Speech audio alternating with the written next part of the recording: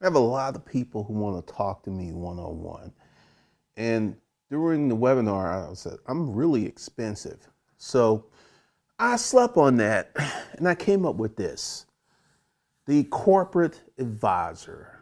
And since I'm still building it out, this is what the offer is. You get the Corporate Citizen Playbook, the YouTube course, the productivity course, the money management course, and you get the corporate advisor. Corporate advisor is something I'm going to put on maybe once or twice a month where I'll be talking about real corporate issues. And if you go ahead and sign up for the corporate advisor, you will get a one-on-one consult with me.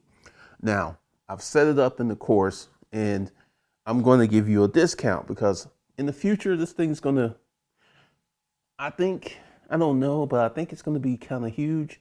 So if you want to talk to me, you can go ahead and sign up for the corporate advisor and I'll schedule a one-on-one conversation with you. So that's going on in I Eat Fire. So let's go ahead and get into this video. You know, I was sitting there thinking, I was in the gym today and I was working out and I saw this girl who was trying to squat. And she was doing a really, really bad job of it. And I went over to her and I said, hey, I'm not trying to be an authoritarian, but let me go ahead and show you how to do that correctly, because the way you're doing that, you're going to end up hurting yourself. And she was, oh, really? You know, this is my first time in the gym. And I was like, all right. So I worked with her and I said, what you want to do is just to do the bar and work on getting as low as you can. So she went ahead and did a set and she got lower and lower and lower. And about her fourth set, her butt was almost touching the ground because she was able to go lower and lower and lower. And I said, what you want to do is start with little weights, like maybe 10-pound plates on each side. And once you can do that comfortably, then go up and go up and go up. And, you know, she was really like, well, thank you. I really appreciate this. This is helping me out a lot. And this is one of the reasons that, you know, and I said, you know, you have a lot of courage to come in the gym and to work out because, you know, we all have to start somewhere, you know. And she was like, you know, so I have me a new gym buddy. But essentially, starting a business is an act of courage. It's an act of faith. And this is why most people will never do it. Because I'm about to tell you something. Most folks have no faith or courage in themselves. Zero. And this is one of the reasons, and I'll shout out to the credit plug, because yes, people be getting salty when you be showing receipts. And this is one of the things that got me, and this is one of the reasons that I just don't show receipts anymore. I used to show pay stubs, I used to show bank accounts, ATM receipts, and cars and everything. And I pulled back from that because essentially what I was doing was peeing in these people's face. It was like skeet, skeet, skeet, skeet. Because so many people just don't have courage. They don't have any faith. They have nothing. There's like nothing there. And, you know, going back to the greatest generation, this is the generation of men who fought in World War II. These young men were coming out of high schools and they were being shipped off and they were going to war. I want you to think, you graduate high school in June, in December, someone's shooting bullets over your head. Very, very different prospect, very, very different thing.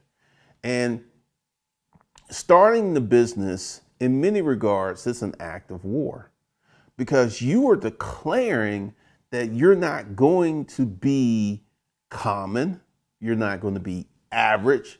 You're actually declaring you're declaring an act of war. You're just saying, I am not going to be a regular person. I am not going to be someone who is just trying to do things. I'm not going to be a regular, normal person working a regular, normal job.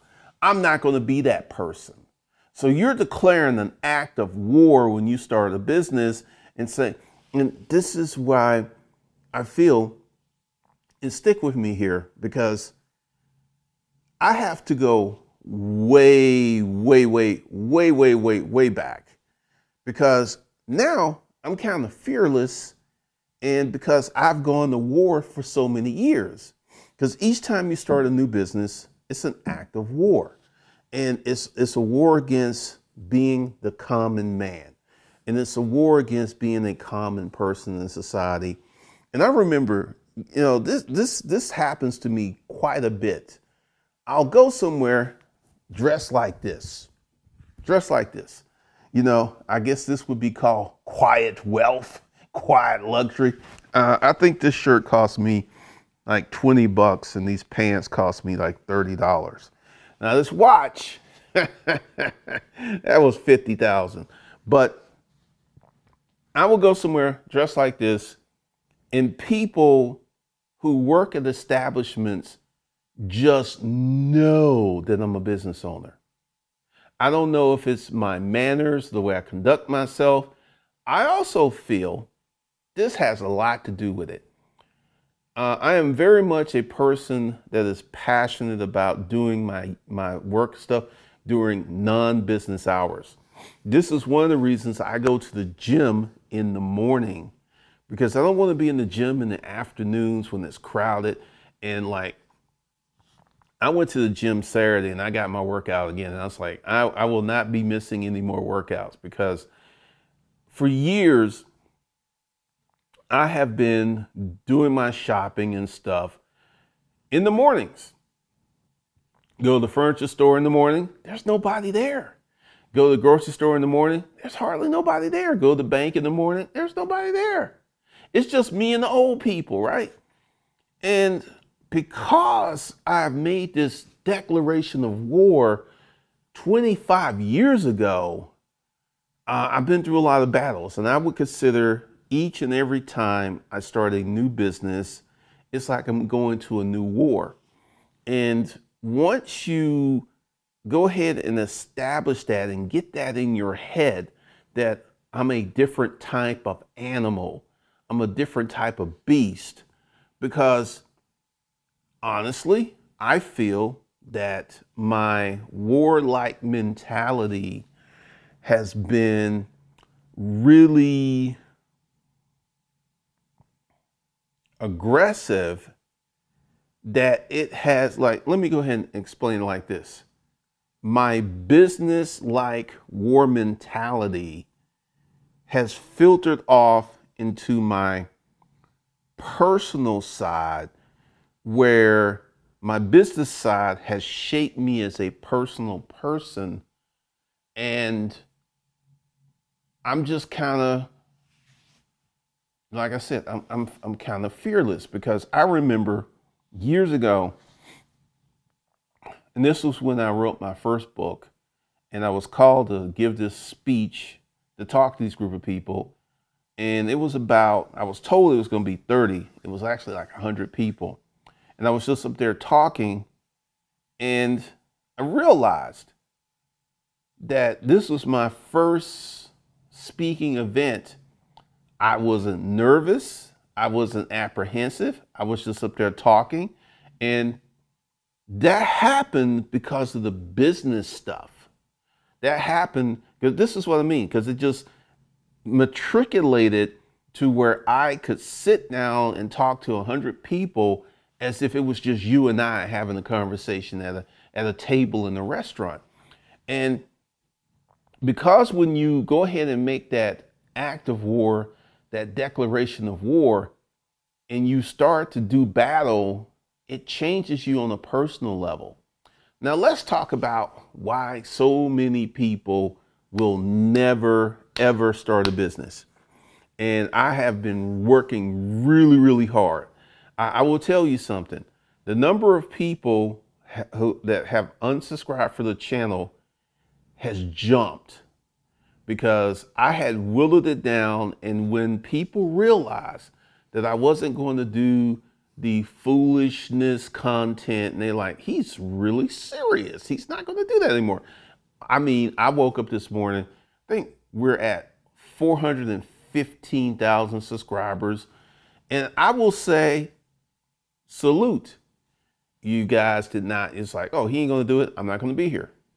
Cool. That's cool.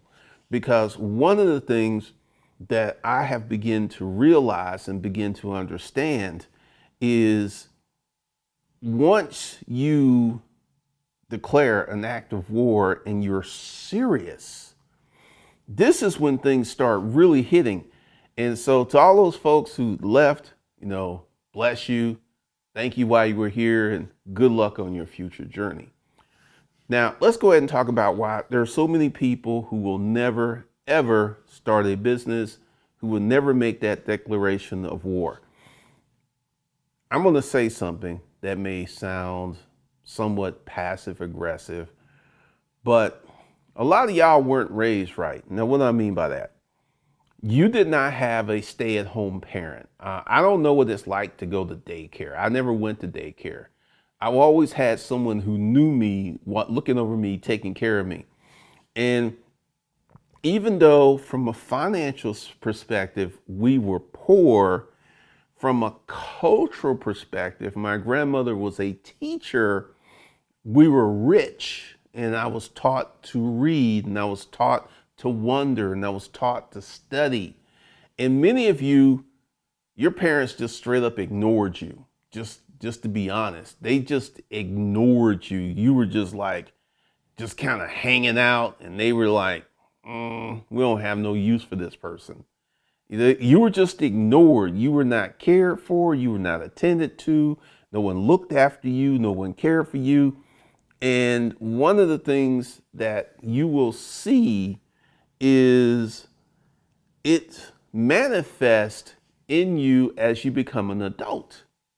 Because this is one of the reasons that I date the women that I date. All the women that I have dated seriously, once again, I'm not trying to be dismissive or aggressive.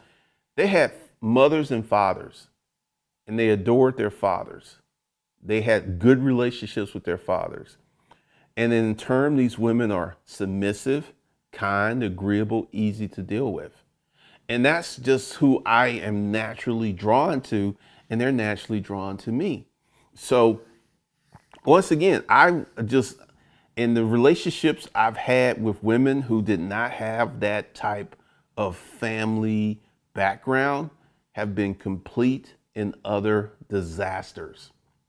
And that's one of the reasons that I just kind of stay, I've literally pretty much stay in my lane. If I talk to a girl and we having a conversation and I found out that she had a crazy family life, she doesn't have a good relationship with her father, or worse yet, she didn't have a relationship with her father, I'm out. I am out. I am out, because I already know how this is going to end, because the things that happen to you as a child, they manifest in you as you become an adult. So this is one of the reasons that so many people will never, ever start a business. They will never, ever start a business, build anything, do anything significant in life, because they've had really crappy childhoods. Now, there's another group of people who will be extremely successful because they've had crappy, miserable childhoods. So, but this is a smaller group, and these folks are really, really tough. They're just like, my childhood sucked, but my adult life will not. So once again, to actually have the courage to start a business, to actually have a courage to put yourself out there. And this kind of goes back to my video, not dating a woman that will cheat on you. That's one of the things that I really, really look at, because, everyone's like, hey, I want to work for you. I want to work for you for free and everything. I'm just sitting there like, yeah, you're the worst employee ever on the planet.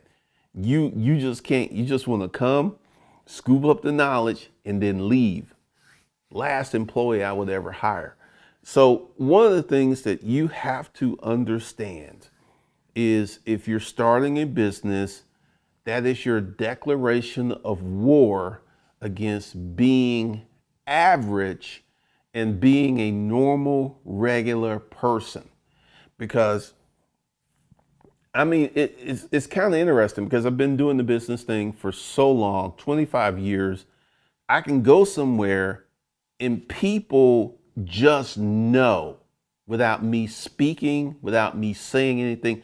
They just know that I'm a little different. They just know. They just are able to understand that I am a different type of animal. I am a different type of prey. I'm a different type of cat. And I want that for you, because this is one of the reasons. Because like, let me go ahead and just kind of do a little corporate business towards the end of this video. I know a lot of people is like, I'm out. Once again, the X5 will be given away the 1st of August. And what we're going to do is I'm going to take July and I'm going to take that time to do a lot of building out of the corporate tool, the corporate citizen playbook, the YouTube course, and the corporate advisor. I've got to set that up. So there's a lot of things that are coming up, because essentially we're going to be building people who are going to be fearless, building people who are going to like say, I don't want to be average, and we're going to be building people, I don't want to be normal. So go ahead. I've got a webinar that you can go ahead and hit up, and you can go ahead and get in, or you can go ahead and get into the corporate advisor, which is more expensive. Because let's go ahead and talk about this. This is my act of war. And my webinars, my one-on-one consultants have been extremely expensive for years. I have never went ahead and bombed the price and everything, because like essentially this is my declaration of war. If you want to talk to me, you're going to pay. And you know, there's a lot of people, it's like, I don't want to talk to you that much. And that's like, fine, that's cool. You don't want to talk to me. But if you talk to me, and this new thing is going to be much better, because you're going to get more out of it. You get to talk to me, you get the corporate citizen playbook, you get the YouTube course, you get the productivity course, you get the corporate advisor live webinars. So we got a lot of stuff that's going to go down. So all of this stuff will be in the first comment, and then other stuff will be in the description box. So my name is Glendon Cameron. I will talk to you guys in the next video.